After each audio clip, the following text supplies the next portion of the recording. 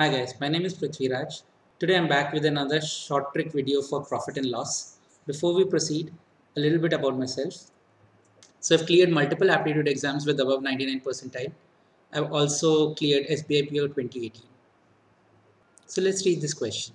A vegetable seller sells 8 tomatoes at a price for which he bought 11 tomatoes on Monday. He wants to make double of this profit percentage on the next day. So on Tuesday, he sells 20 tomatoes for the cost price of X tomatoes. Find X. So first let's try to solve this with our basic approach. So let's assume the cost price of one tomato is equal to 1 rupees.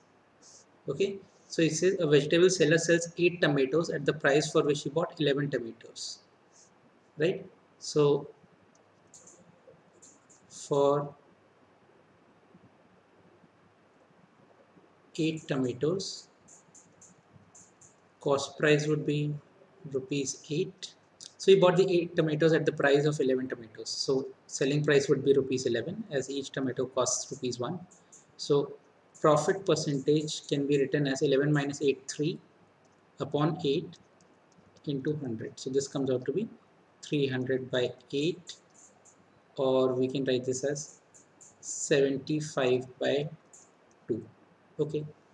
Now the next day, that is Tuesday, he wants to earn double of this profit percentage. So he wants to earn 75% profit. So on Tuesday, he sells 20 tomatoes for the cost price of X tomatoes. Okay, and we need to find X. Okay, so now for 20 tomatoes, right? So cost price of 20 tomatoes would be 20. Selling price would be equal to X tomatoes, right? And he wants to earn a profit percentage of 75% because it's double of what it was earned on Monday. So 75 is equal to X minus 20 upon 20 into 100, right? We can take 100 this side, so it comes out to be 75 by 100 X minus 20 upon 20. This get cancelled out by 5, and this comes out to be 15. So X is equal to 20 plus 15, which is equal to 35. So option B would be the answer. But to solve such questions, there's also a simpler trick that you can employ. Right, so this shortcut technique says if there is a statement which is of the form SP of A products, where A is the number, is equal to CP of B products, then the profit percentage is given by B minus A upon A into 100. Of course, if B minus A is negative, this automatically becomes the loss percentage. So you just need to remember this. If it is in the form of this, where SP of some products is equal to CP of some products, you can directly use this formula. So now let's try to use this formula in the question, and you can see how quickly we can solve this. So vegetable seller sells 8 tomatoes at the price of 11 tomatoes. So SP of 8 tomatoes is equal to CP of 11 tomatoes. This is what the question is saying. So profit percentage would be equal to 11 minus 8 upon 8 into 100. Basically 3 by 8 into 100. Okay. So now let's use this formula for Tuesday. On Tuesday, he means double the profit.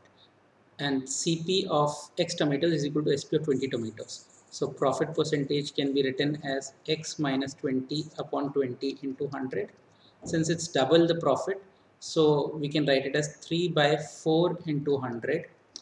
Because we multiply it by 2, so 3 by 8 becomes 3 by 4 is equal to X minus 20 upon 20 into 100.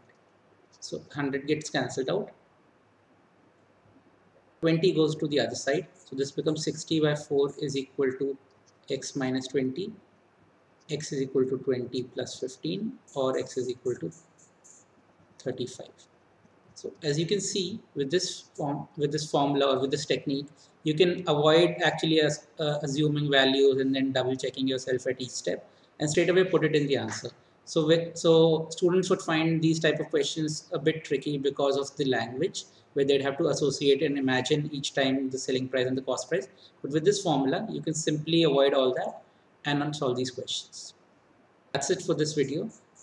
Till then, keep practicing these questions and we'll come back with a new video soon.